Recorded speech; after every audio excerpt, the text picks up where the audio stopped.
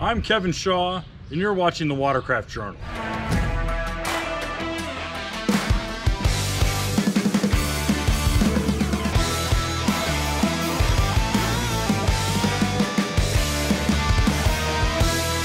A few days ago, we put up a small video on our Instagram page just joking about the water that collects in the footwells of the modern seadoos. A lot of people who had no experience with the modern seadoos really had no idea how deep these footwells are, and the shape of them make it very, very difficult to get all the water out, at least without using a lot of different tools. We suggested a very simple, cheap $11 fuel pump from Harbor Freight to siphon all the water out. Some people suggested that it really wasn't a problem and that we could just take a chamois and brush it all out, or that we could take a leaf blower and blow it out, or some people suggested even a shop vac, and of course the most common was simply raise up the front of the trailer. We're going to show you just exactly how flawed a lot of these ideas are, or the effort that goes into using these ideas, and show you just how much water these seadoos can fill up with. Now, I intentionally left the cover off of our 2021 RX PX 300 overnight because we had a big thunderstorm come in and I wanted to fill up these footwells as much as we could without using the garden hose. Now you can tell I haven't messed with the ski because it's covered head to toe in pollen. That's Tennessee for you, especially in springtime. With the 2018 redesign of the full-size 3-seater seadoos, and then consequently the 2020 and 2021 redesigns of the GTI and RX PX 300, Sea-Doo redesigned all of their footwells to be a lot deeper, a lot wider, and a lot more convex. That means that you have a deeper slope and more of a heavier pocket to keep your feet inside of. Unfortunately, what this also means is that water can't escape out of the back of the footwell as easily as, say, a Yamaha FX or a full-size Kawasaki. Just to emphasize how deep these are, we're going to show you right here. At its deepest point, it's 10 inches deep, and at its widest is 13 inches. That's a lot of volume. First, we want to show just how much water you can fill up inside of just one footwell and calculate the math for you so that you get a really good understanding of how much weight we're talking about that's sitting in this ski. To do that, we're going to use this electric fuel siphon. It actually works really good with gasoline and with water, and it runs on 2 D-cell batteries. It's very, very simple. You simply put it in the deepest point, let the hose hang over, turn the switch, and let it run. As you can see, we're already filling up our third 5-gallon bucket. This little pump moves 6 quarts a minute, so we're really making some decent time without making a big mess. Now, this is ideal for someone who might be in a housing tract or a apartment complex where they can't dispose of water as easily. We want to give you guys a really clean, easy, and really affordable option to get all this water out without making a big mess and upsetting your neighbors. Now, if you've got your own property, you got your own driveway, it's gonna be really easy. You can just dump it out. We're gonna show you how successful a shop vac is doing this and how quickly it can do it versus our little electric pump. All right, here we go. Our footwell is almost completely dry. There's just a little bit left, not enough even for our pump to pull out. But what we've got here is 14 gallons of water just pulled out of one footwell. That's 112 pounds. 112 pounds in each footwell. That's 228 pounds of extra weight sitting on your ski when it's on the trailer. I don't think a lot of people are very inclined to deadlift the front of their trailer with an extra person sitting on top of their ski wanting to dump out the water. So I went ahead and poured all 14 gallons out of our buckets back into the footwell. So one of the suggestions was that we use a shop vac to pull all the water out. So we're gonna do exactly that, and we're gonna use my phone with a stopwatch to see how fast my 4 horsepower Craftsman shop vac can pull all this water out. But first, we don't wanna fill up the bucket. We're gonna take this cap out. We're gonna just let it drain. Get our stopwatch, put it in, and go.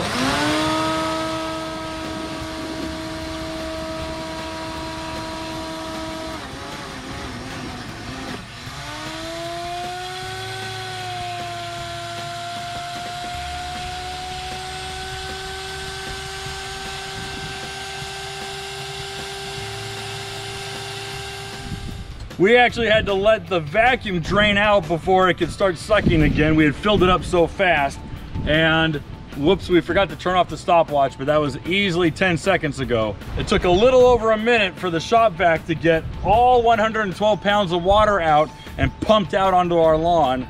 So that's pretty impressive for you guys who suggested it, and for you guys who want to spend the money on a big horsepower shop vac, that might be the option for you. So two of the biggest suggestions was that we use either a big old sponge or a chamois to help scoop all that water out. So I'm going to show you how messy and how wet you're going to get by doing it. First, we'll start with the sponge. And you try to use it like a paddle. So it's doing a decent job. But we're making quite a mess.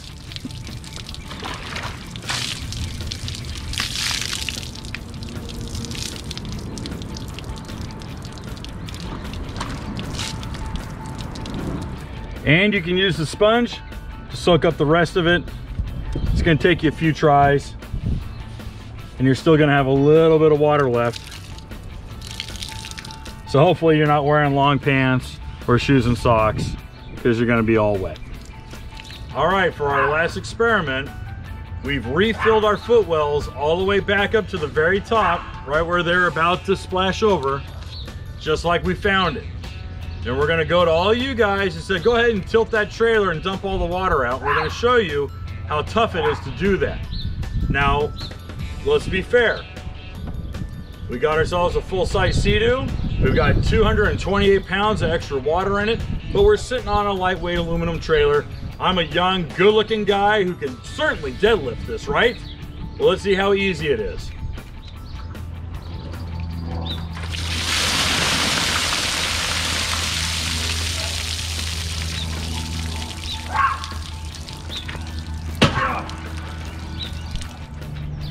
So as you can see, even though we tilted it at over 30 degrees, we still got quite a bit of water in here. So let's get the leaf blower out and let's see how successful we are at getting all that water out with the leaf blower.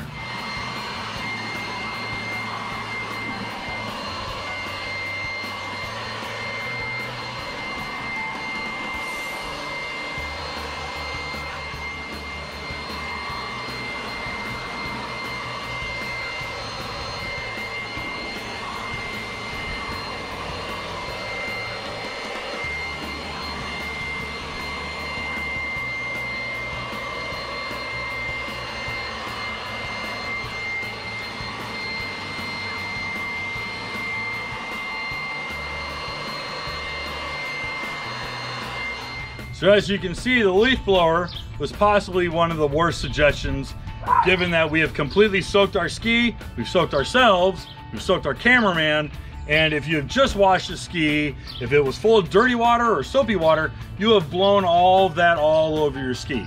So the leaf blower, not a great idea. For the easiest use, for the least amount of mess, you're gonna wanna use either our electric siphon pump, the shop vac, and you want to follow up with a sponge or with a chamois to get the last little bit of water out of the footwell for the least amount of mess. So obviously all of this has to pertain to the modern Sea-Doos. The older Sea-Doos don't really have this problem. The Yamahas with their footwell drains definitely don't have this problem, and even the Kawasaki's don't have this issue nearly as much as these guys do. Even with the trailer hooked up to the truck, we even found that zipping around the road, we're gonna have a little bit of water left in the footwells that you just gotta get out. So until Sea-Doo comes up with a footwell drain, we're just gonna have to take care of it this old way. One final option that came to us late in our testing were our friends from Australia who provided us what they call the Suck-O-Matic. I'm not joking. Well, the Suck-O-Matic is actually a really neat 3D printed piece that came to us, and it uses no batteries. All it needs is your regular garden hose. Now, because we live in the States, we don't have the same kind of fittings that they do in Australia. So you're gonna have to go to either a garden supply store or even your local Walmart to find a female fitting that'll attach to your regular hose. We got this one for a few dollars, screws right on. So how it works is this 3D printed part simply attaches right inside, you lock it in, and you run your garden hose. as you run your garden hose, the water will come down here, make a 180 and run out through here. But in the process creates a vacuum here on this end. There are some attachments that attach to the end of it to act as a nozzle if you need to get into some tight spaces. But we're gonna show you how this works just by plopping it in here. First, you just step it in and you turn on your garden hose. With our hose on, we're creating a little bit of suction, but you're gonna hear it start to pull really hard in just a second as it begins to siphon. There it goes. It's drawn all the air out of the system, and now it's beginning to pull. We're gonna see a real steady stream of water pouring out of this hose. And you simply give it a few minutes, and it'll pull out all the water that's in your Footwells. As much water pressure as you're running through the hose, it's equal to the siphoning pressure that's pulling water out of our Footwell. You can see that we're already halfway down. Now, the big concern, of course, is in areas like California, Arizona, where water is a little bit scarce, you really feel like you're wasting a lot of water using this. But for you guys in Florida, or if you're at the launch ramp where water isn't necessarily an issue, this is a really good option to have maybe in your truck or your trailer toolbox. But again, this is a very fast process. It's very affordable, doesn't require any batteries, don't need to plug in anything, you don't need an outside generator. You really don't need anything other than just a hose with some water pressure. And we're siphoning out the last little bit of it. Make some slurpy sounds. And just for fun, let's get an attachment out. And we'll get it right in the middle here.